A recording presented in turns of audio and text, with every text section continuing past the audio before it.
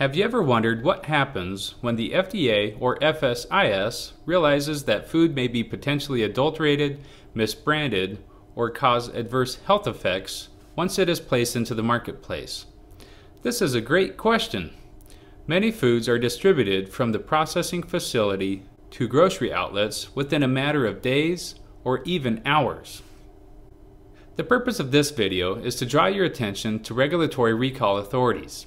The specific learning outcomes are that you will be able to describe the FSIS's recall authority, describe the recall authority of the FDA prior to the Food Safety Modernization Act of 2011, and explain how the Food Safety Modernization Act changed FDA's recall authority. Finally, you'll be able to identify where to find additional information on recalls from the FDA and FSIS. A recall is a firm's action to remove product from commerce to protect the public from consuming adulterated or misbranded products. This firm could be a manufacturer, distributor, or importer. If a firm is regulated by FSIS, it is that firm's decision to recall a product, as the FSIS cannot mandate this. The FSIS, however, coordinates with the firm to ensure it has properly identified and removed recalled product from commerce by verifying the effectiveness of the firm's recall activities. FSIS also notifies the public about product recalls. When FSIS learns of a potential recall, it convenes a recall committee, which makes recommendations based on information such as pertinent production and distribution data provided by the company. Once the company initiates a product recall, FSIS immediately issues a press release to notify the public, posts this on its website, and provides information directly to stakeholders, including Congress, federal, state, and local officials, the media, and its constituents.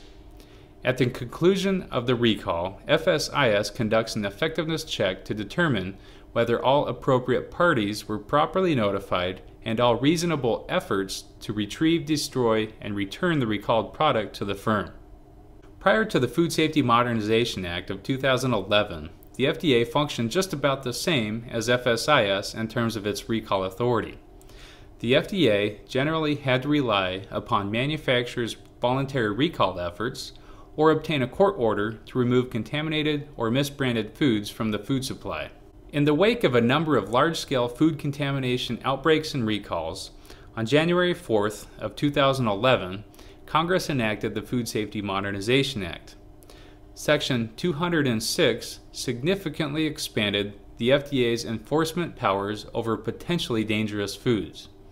Under the new law, FDA now has authority to order the mandatory recall of foods for which there is a reasonable probability that the articles are adulterated or misbranded, and the use or exposure to such articles will cause adverse health consequences or death to humans or animals. In order to issue such a mandatory recall, the FDA must first provide the responsible party with the opportunity to initiate a voluntary recall.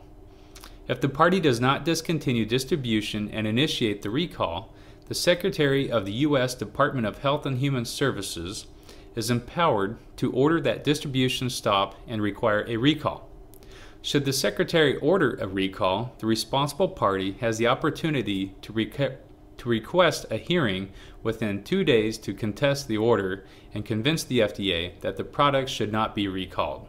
The FDA was first put to test on this when it was noticed that salmonella was present on dog food that was in the marketplace. This was noticed in September of 2012. In this case, the FDA did not flex its mandatory recall authority because a month later the firm issued a recall. However, in February of the next year, 2013, the FDA published the non-compliance records that were obtained from this company. In summary, from time to time, foods need to be recalled from the marketplace as they are potentially adulterated or misbranded. The FSIS may not mandate recalls, however, it is intimately involved in the process as firms issue voluntary recalls. On the other hand, since the Food Safety Modernization Act of 2011 was passed, the FDA may mandate recalls.